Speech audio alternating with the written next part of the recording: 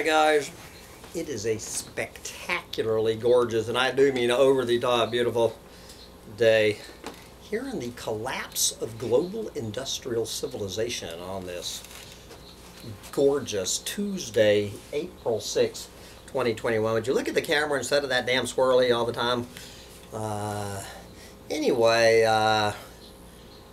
get somewhat against my better advice. I'm going to go out a little bit on a limb here today, and we are going to go over to The Guardian, and we're going to look at an article about everyone's favorite billionaire we love to hate.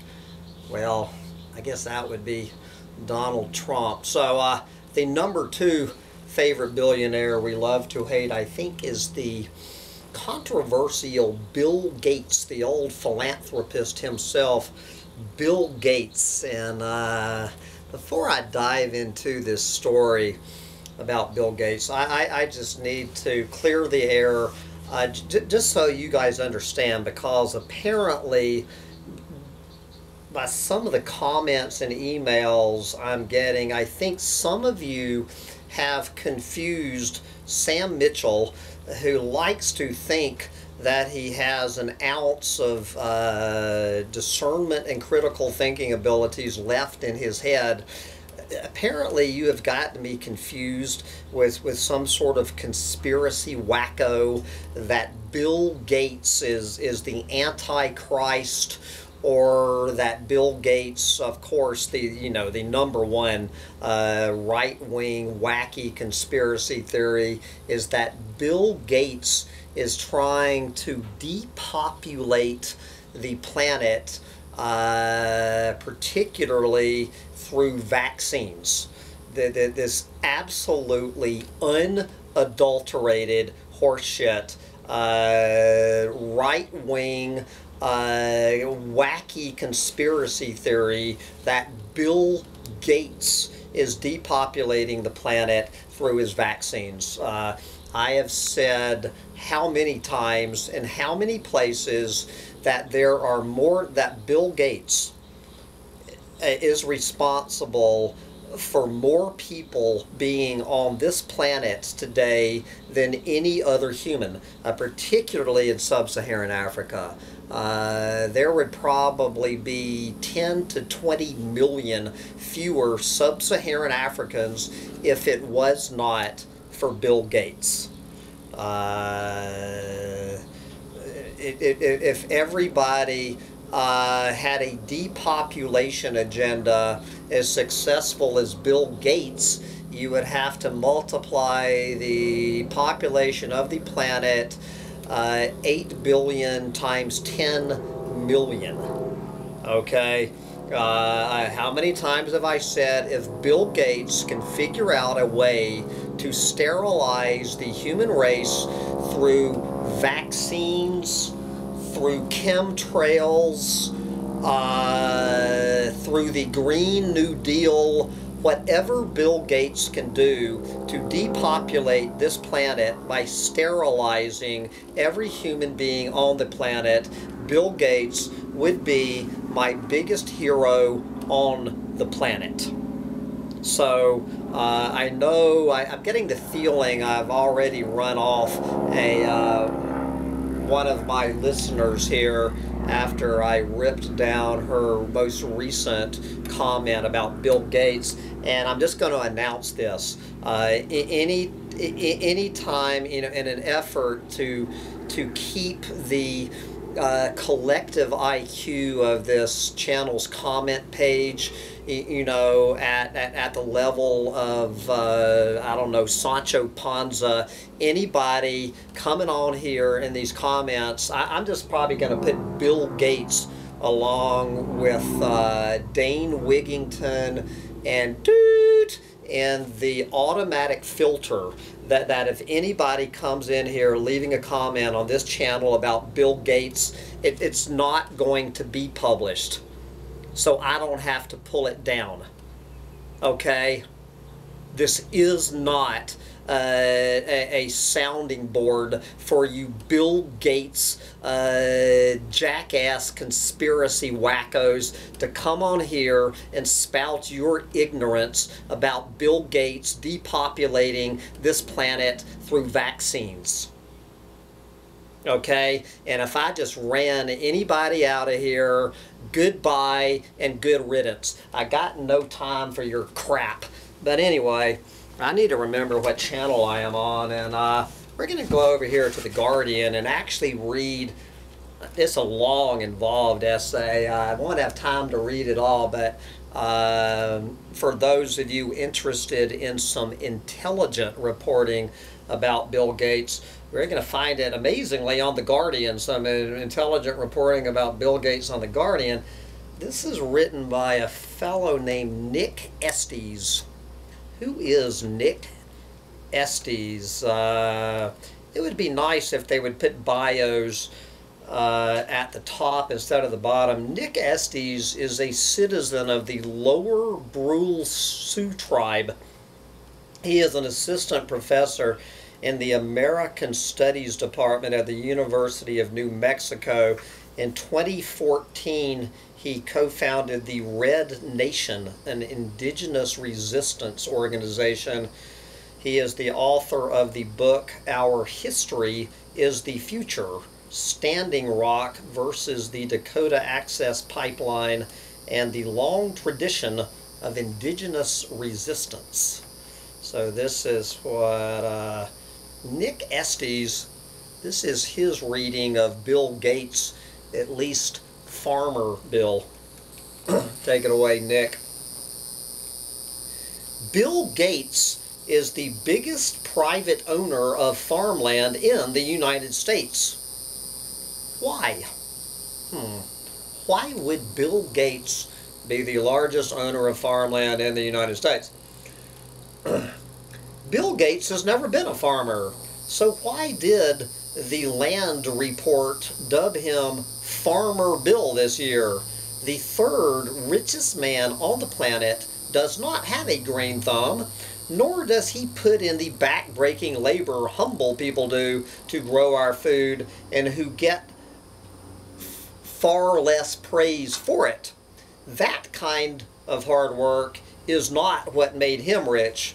Gates' achievement, according to the report, is that he is now the largest private owner of farmland in the U.S., a 2018 purchase of 14,500 acres of prime eastern Washington farmland, which is traditional Yakima territory, for $17 million, helped him get that title. In total, Bill Gates owns approximately 242,000 acres of farmland with assets totaling more than $690 million. To put that into perspective, that is nearly the size of Hong Kong and twice the acreage of the Lower Brule Sioux tribe, where I'm an enrolled member. A white man owns more farmland than my entire native nation. And then, of course, they refer you to this other story. In a pandemic, billionaires are richer than ever. But we're not going to go there. We're going to get back to this story. The United States is defined by the excesses of its ruling class. But why do a handful of people own so much land? Land is power, land is wealth, and more importantly, land is about race and class. And guys, just because I am reading this, this does not mean I agree 100% with everything in an essay that I'm reading.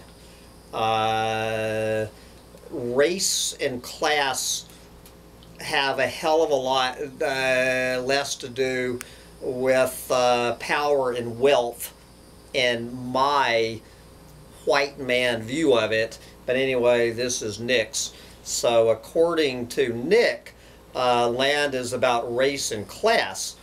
The relationship to land, who owns it and who works it and who cares for it, reflects obscene levels of inequality and legacies of colonialism and white supremacy in the United States and also the world. Wealth accumulation always goes hand in hand with exploitation and dispossession. In this country, enslaved black labor first built U.S. wealth atop stolen native land. The 1862 Homestead Act opened up 270 million acres of indigenous territory, which amounts to 10% of U.S. land for white settlement. Blah blah. Then he goes off and on a side rant about Ted Turner, the billionaire media mogul Ted Turner, who owns the biggest ranch and the biggest bison herd on the planet. Again,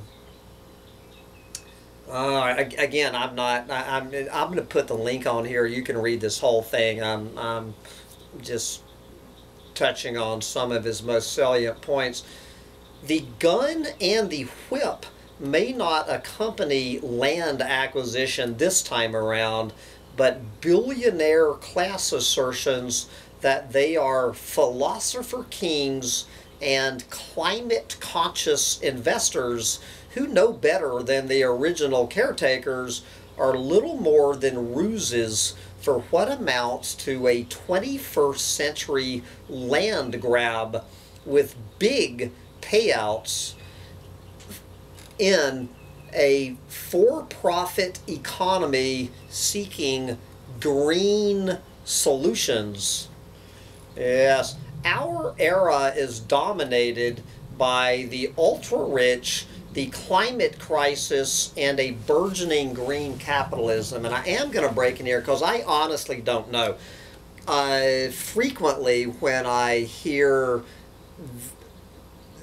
the words climate crisis in a statement like that, I jump to the conclusion that it's coming from a climate change denier such as Book Hermit, using the term climate crisis derisively. I honestly don't know. It's unclear whether Nick is a climate change denier or not. You can read that sentence and understand that the climate crisis is real. But addressing the climate crisis with the Green New Deal that is simply going to put more and more billions of dollars into these billionaire save the planet investors such as Bill Gates, keep them at the top of the heap. That is where it goes wrong. But I understand it takes a level of discernment and critical thinking to parse all of this out. That I don't know why I should expect more than about 1/10% of the humans on the planet to understand that the climate crisis is real and the Green New Deal as a solution to it is unadulterated horseshit. But anyway, let me get back to Nick, whatever he's saying here. Our era is dominated by the ultra-rich, the climate crisis, and a burgeoning green capitalism.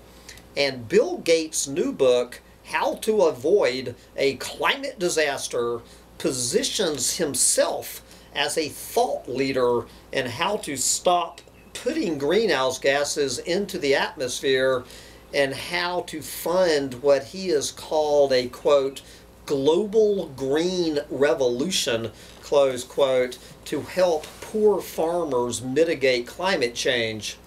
What expertise in climate science or agriculture Bill Gates possesses is beyond being filthy rich is anybody's guess. And then he talks about Bill Gates trying to weasel out of he breaks it down. Bill Gates, how he acquired all this, blah blah blah. Moving ahead, arable land is not just profitable. There is a more cynical calculation. Investment firms are making the argument that farmlands will meet, quote, carbon neutral targets for sustainable investment portfolios while anticipating an increase of agricultural productivity and revenue. And while Bill Gates frets about eating cheeseburgers in his book for the amount of greenhouse gases the meat industry produces largely for the consumption of rich countries, his own massive carbon footprint has little to do with his personal diet and is not forgivable by simply buying more land to sequester more carbon. The world's richest 1% emit double the carbon of the poorest 50%. A 2020 Oxfam study found. According to Forbes, the world's billionaires saw their wealth swell by $1.9 trillion last year, while more than 22 million U.S. workers lost their jobs. Like wealth, land ownership is becoming concentrated into fewer and fewer hands, resulting in a greater push for monocultures and more intensive industrial farming techniques to generate greater returns.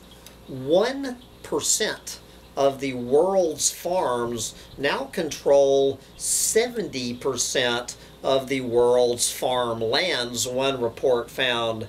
The biggest shift in recent years from small farms to big farms was in the United States. The principal danger of private farmland owners like Bill Gates is not their professed support of sustainable agriculture, often found in philanthropic work.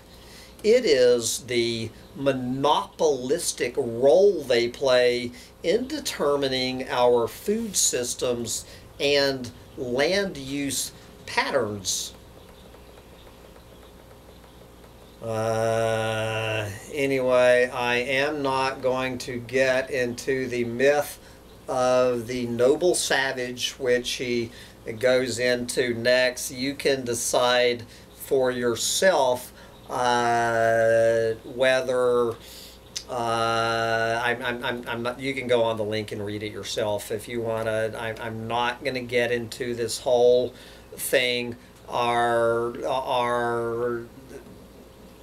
Is the color of your skin. If your skin is red, that means you are any more of a savior of this planet than if your skin is white.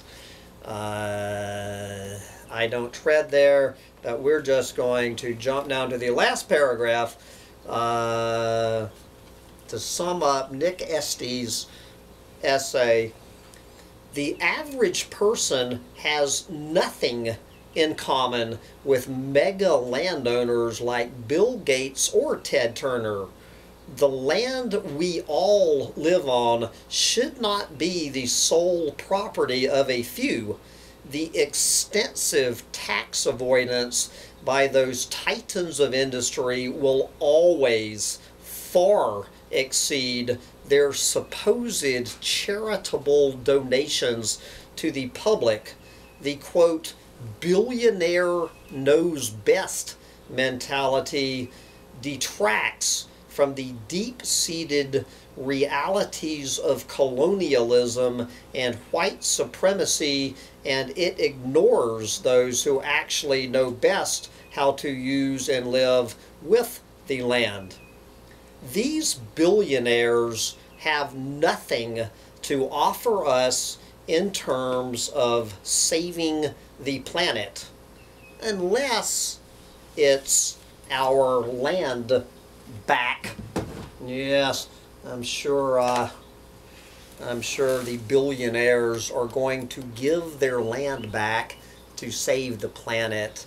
But anyway, I want to thank Nick Estes for some somewhat intelligent reporting on Bill Gates and what his whole slew is about. This whole bullshit, Green New Deal and green capitalism. It is to put more and more money into these billionaires' pockets while they greenwash us all and let the just leave it to the billionaires and we will take care of it.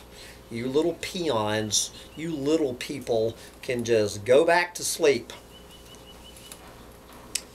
But anyway, I need to get out there with a bucket, a 5-gallon bucket of water on my own land holdings here in the Point Lonesome Swamp. It looks like my azalea bushes are starting to wilt in the heat, and I need to get out there and save my wilting azaleas, if not the planet.